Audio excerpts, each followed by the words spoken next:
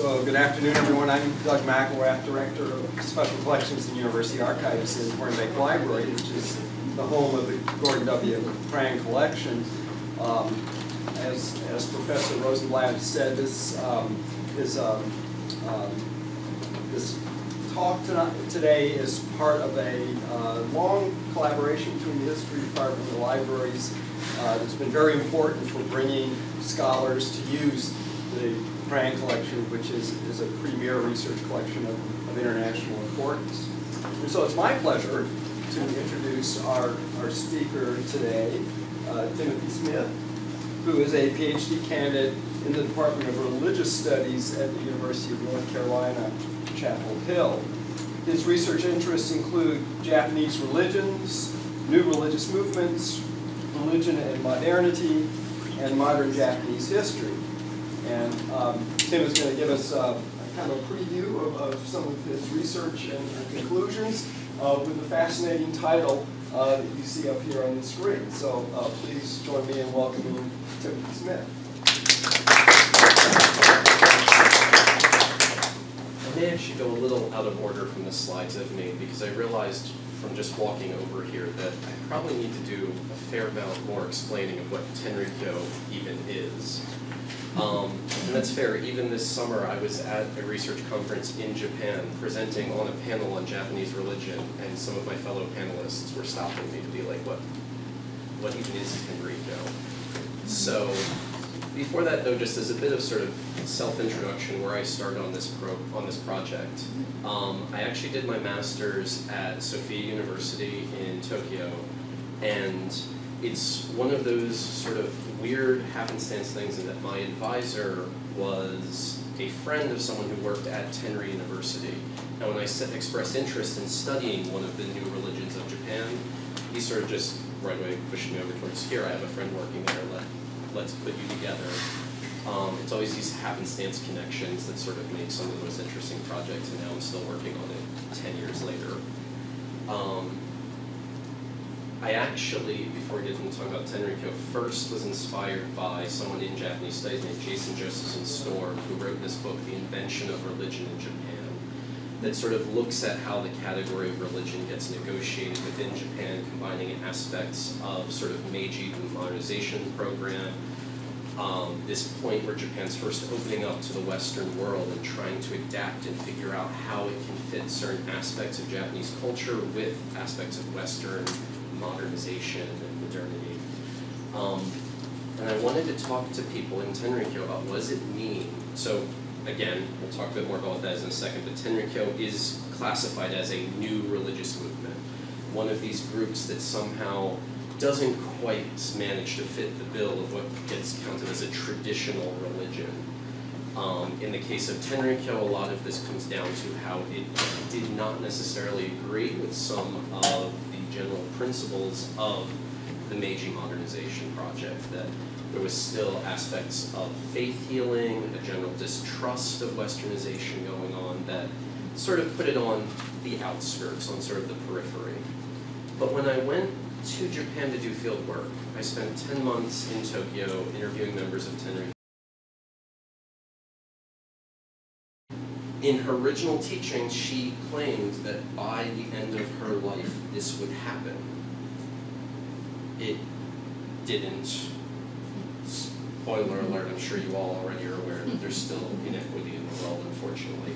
This has been reinterpreted as something that's more of a long-term sort of metaphorical goal. And two of the main sort of practices within Tenrikyō, Hinokushin, daily service, this is one of the things I'm actually looking at, a lot of records of sort of its development here at the Prange collection.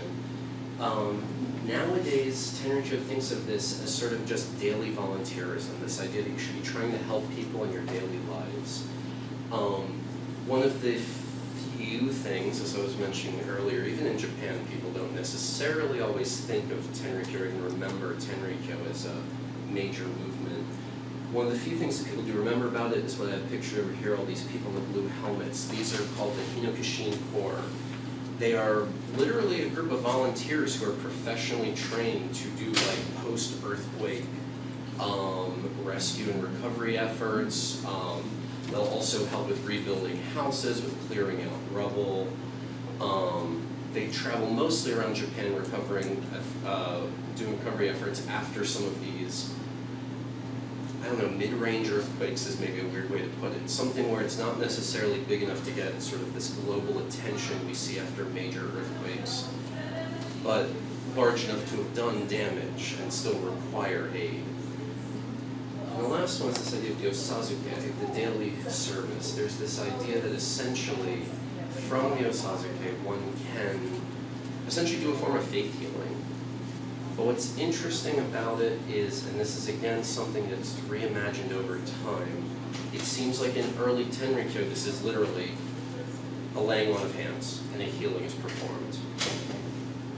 Over time this gets reimagined as a form of pedagogy. It's literally the idea that the reason you are sick is you have somehow gone out of balance in your life. That often nowadays these healings will actually be accompanied by long talks about what's going on in your life, or their problems at home, things that, as we'll see, are sort of changing the form of this sort of healing ritual today.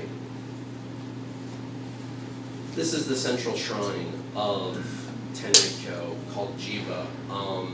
For a bit of, and I don't mean to sort of put this in a strange light or anything, this is literally used to be essentially the town that Nakayama Miki grew up in. It is now Tenri City. That is how big the movement has become. They managed to, I don't want to make it sound like they took over. Yes, sorry. Was that built after her death? Yes. It was first, and we'll see some earlier pictures of it later, they first started building it towards the tail end of her life, but it was not finished nor anywhere near this size and scale until much after. In fact, it only achieved this size in like the 80s, and actually they're still building outward. It's become a bit of a joke that actually every major church lineage in Tenrikyō has a responsibility to pay for part of this sort of grand sort of square they're building around it, of different halls that are being used for different things. Tenri University. Tenri also has a pretty impressive museum of Japanese artifacts. These are contained in some of these hallways. The joke is that it's never going to be finished because many of these church lineages fully admit, well, we don't have the money or the manpower to help with this. Why did you assign one of these halls to us?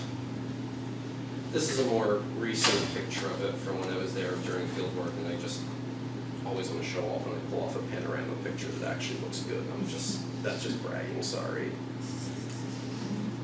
It's important to note, part of why I want to look at sort of Tenrikyō, even though my title is Contemporary Tenrikyō, I did 10 months of field work. I'm doing much of this as an ethnographic project, but I mean, part of this is also because my background is history. I always want to connect it to historical context. Tenrikyō actually, in order to sort of try and get away from some of the negative reputation of new religions, manages to, in 1908, register as a form of sectarian Shinto. Sectarian Shinto is this strange category which are essentially a bunch of different traditions. Some are what we would call new religions. Some are just different interpretations of Shinto that didn't quite fit in with mainline Shinto. After 1908, for the most part, this does actually get them a fair amount of sort of breathing room, of leeway. They're allowed to do their own thing. But with the rise of Japanese imperialism, these groups end up being essentially suppressed and eventually, for many of them, co-opted by the state. That Tenrikyō is forced to reject a lot of its early teachings. They actually convert the Tenrikyō seminary into a Shinto chaplaincy program to train Shinto priests to be sent to the front lines for converting colonial holdings. That's part of why this is actually stuff that I found while I was at the Diet Library in Japan, that they had some copies of this English newsletter. And this is from 1940, where they're actually in English proudly describing gathering Korean Tenri converts to celebrate the founding of the Japanese Empire. There's some other pretty classic, like, especially of that era, racist moments of talking about this is finally enlightening like these Korean peasants and teaching them to be like sort of good Japanese subjects. And the thing that, I mean, I don't even feel comfortable putting up, but I think it's worth talking about is, yes, that even into this rise of militancy, the fact that they had a whole issue talking about welcoming the Hitler Youth to Tenri to sort of show off these aspects of what was then being presented as sort of Japanese culture, now that it is, again, at this point by the 40s, wholly sort of subsumed into militaristic Shinto. Which leads to my project, what I'm actually looking at. That in 1945, obviously the war ends. It's actually right away in December of 1945 that American occupation forces changed the religious organizations law of Japan, which was part of what allowed sort of this Shintoization of other religious movements. And by 1947, the new Japanese constitution, the post-war constitution, is promulgated, guaranteeing a freedom of religion. We see after this, through the 50s especially, a wave of new religious movements, or sometimes actually old religious movements, that just finally had the chance to be recognized and registered as independent. Yet, and this is getting, well, all right, I'll stick with this slide for now. Yet, Tenrikyō actually does not leave sectarian Shinto at this point. And so part of what I wanted to look into here is more about the life of Nakayama Shozen. He's named the Shimbashira, this means central pillar. He's essentially the administrative leader to Tenrikyō because he is the great-grandson of the foundress Nakayama Miki. But he's also a scholar of religion. He studied at Tokyo Imperial University, what is now Todai Tokyo University, under Anesaki, the sort of considered the father of religious studies in Japan. I also always have to make the side note here. His thesis was literally on how Tenri missionary work works, and as the leader of the religion, he could get access to all of it. It seems unfair. Like, I don't have that kind of access to information. Like, it's a lot harder for me to do this project. And again, his tenure is split between, he becomes this leader in 1925. So he is leader of Tenrikyō through this co-option by Shinto, and in this post-war time that he defines as a time of restoration. And he notes, he starts using this term of restoration right away, even as early as the late 1940s. But it's interesting because the way he defines restoration, this is still how it's used in Tenrikyō today, becomes this theological goal rather than necessarily an actual return to some original form.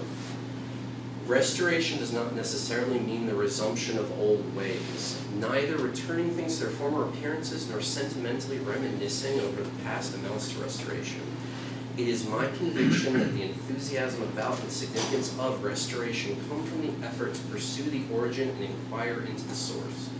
No matter how we may pursue and inquire into the origin is a task that we may never complete. For I believe that the more we search, the more we feel ourselves filled with new enthusiasm to search further. I would like to suggest the restoration is the mother of new worlds and new cultures. That's not normally what we think of when we use the word restoration. It's not necessarily talking about the creation of or return to some original. It's now talking about this idea of creating some kind of new ideal. And this ends up being sort of the crux of my ethnographic work, that while my interlocutors didn't want to talk about how we define religion, they found that question boring. What I saw doing field work and doing participant observation alongside them is ways that they were continuing to redefine some of the teachings within Tenrikyō. I mentioned earlier, and some of you may have already sort of guessed at this, that when this sort of faith healing, Osazuke, has become so invested in this idea of talking through one's problems, of figuring out what might be the cause for someone's suffering, it is being rapidly redefined to address mental health issues. That I've met people who out and out said that they purposely went to take courses in becoming counselors and therapists to be better ministers within Tenrikyō.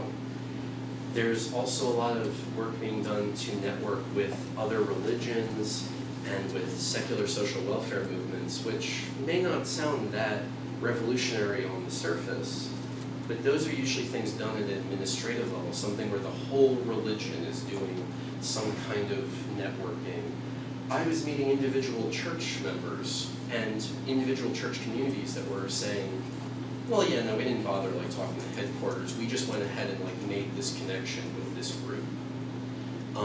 One, to sort of show this picture on the side, is there's currently a sort of growing, I think this is growing kind of famous, at least within Japan, a movement for children's cafeterias that in Tokyo, because there's actually a growing issue of child poverty and child hunger, that all these different organizations have been setting up their own, again, just sort of monthly, or sometimes if they can really afford it, weekly centers where people can come and get cheap or free meals for their children.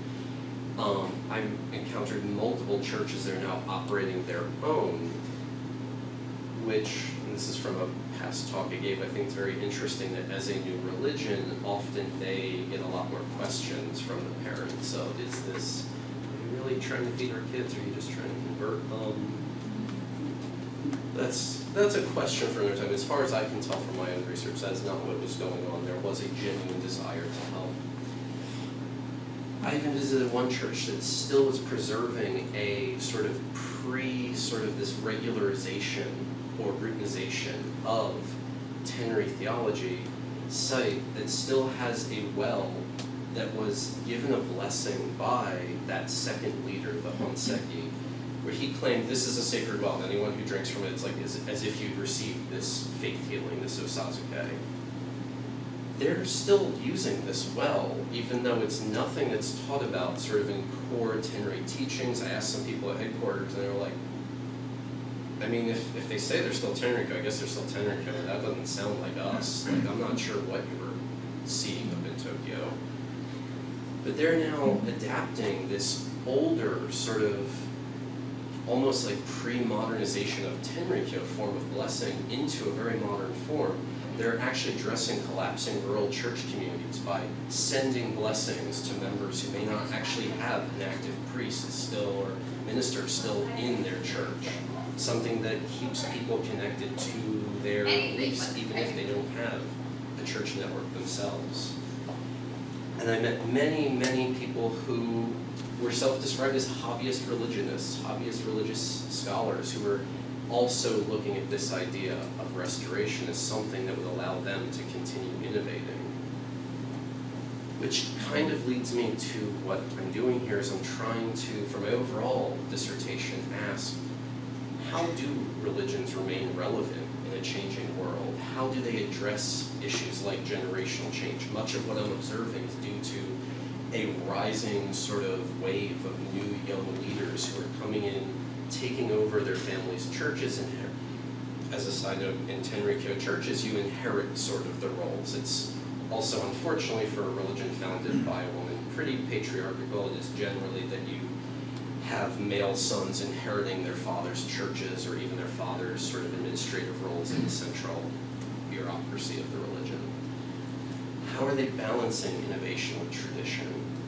How are they trying to sort of negotiate dynamics between the center, the administration, and these churches who aren't necessarily even that far out? These are churches just one city over sometimes who are doing very different things.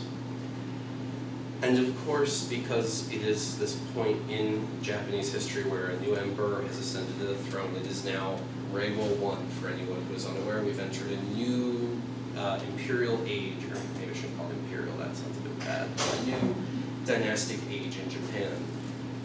And to a lot of people, this is a burning question, not just for Tenrikyō, but for Japanese society in general. What is sort of what's left over after the Heisei era? What is left over after this era that I always have to bring this up even when I'm not teaching about Tenrikyō. What class I taught in Japanese modern history, I just had to throw this up of literally even the Japan Times is like, well, how do we define the Heisei era? Death, disaster, and insecurity. that's pretty heavy. And to sort of go into Reiwa with this sense of, well, we had 30 years of bad times. Can we do any better, hopefully? But this gets to, again, what I'm actually looking for here is, one of my big questions is, how did this restoration sort of happen? Tenrikyō itself, in most of its histories, doesn't talk a lot about what happens between 1945 and 1970. The actual date, as I mentioned earlier, where Tenrikyō leaves sectarian Shinto. And in speaking with members of Tenrikyō about this, a lot of them are just like, are you sure about that? That can't be right. We've been talking about restoration since the 40s. Like, no. But this is true. It's something that I'm still trying to sort of find this sort of gap in why is there sort of this long delay, long pause before leaving sectarian Shinto. And I think it's important to tie this in because I do believe that this whole idea of restoration, redefining it as something that means innovating to change a religion to match sort of the needs of the time, are exactly what these young new leaders are doing. That they are, in a lot of ways, taking up sort of the same goal, that or same sort of invitation put forward by Nakayama Shozen in designing this idea of restoration does not mean a return to the old, but a development of something new. And I mean, already, the fact that I've not going to go through all this, I've been, as you can probably imagine, as some of you have probably done at other collections too, I have just been trying to gather as much data as possible to read through later. My Japanese reading is a little slower than it should be, so.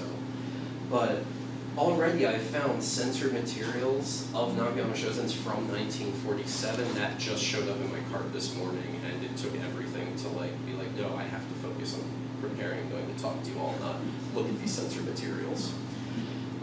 Histories of some of the prominent church lineages that, again, I don't know if these were published before or if this is the first chance they're allowed to sort of even name sort of their own history, describe how these different sort of church networks across the country are formed. For a bit about that, because I realize that might be its own sort of weird idea. In Tenrikyō, generally how it works is that there are different separate church networks that under the main headquarters in Tenri City and Nora, there are grand churches, and grand churches is any church that can support 50 churches beneath them. Those 50 branch churches are then allowed to support any number of branch churches or even smaller units called mission stations that they wish beneath them. And there's often not a lot of interaction between these networks, that generally within one grand church network, you may interact with the other branch churches within it, you may interact with the other mission stations or fellowships within it, but there's often not a lot of connection between these different church networks until today. Again, some of the people I was speaking with were talking about why aren't we working more together? Why don't we try and build new connections between us? I found proselytization materials, literally like pamphlets of why you should join Tenrikyō from the immediate post-war. The earliest one was published in 1946 in Japanese and in English, which is already kind of blowing my mind of just, I'm sort of wondering where did they get the funding and who were they aiming at? Were they hoping to convert American GIs? I'm not really sure. There's also, I found early issues of the Irakitoryo. This is the official magazine of the Young Men's Association. The Young Men's Association is essentially a training ground for future church leadership. With often these sons who are going to be heirs of churches are put into the Young Men's Association headquarters. They work in Tenri City in almost a sort of mirror of the kind of like church hierarchy and administration that exists within the central organization. It's almost a chance for them to learn how to take these kind of administrative roles. I should also note, because this still gets me, when we say Young Men's Association, the ages they ascribe to that are, if I remember it, the lower end is either 16 or 18, but the higher end is 41. Many of the people I met who were still being defined as young men were in their mid-30s and already running their family churches, and had sort of these strange sort of positioned within a limbo, that they were considered both kind of too young to be taken seriously, but also given the massive power of running their own communities. And finally, because I just couldn't help myself, there were 3 really amazing children's books produced by Tenrikyō that's already showing some interesting mixing of sort of popular folk culture and some of these new ideas coming out of Tenri's modernization, and I had to include some pictures. That in this one story, and there's all these different adventures of this young boy named Kimpei, who early on meets a Japanese oni, like a Japanese demon, isn't scared of him, reminds him that if he's scared and he's looking for his lost parents, and he says he needs to find a drum sort of to summon the rain, he's just like, well, you know where you can find a drum? Any Tenri church will have a nice drum waiting for you.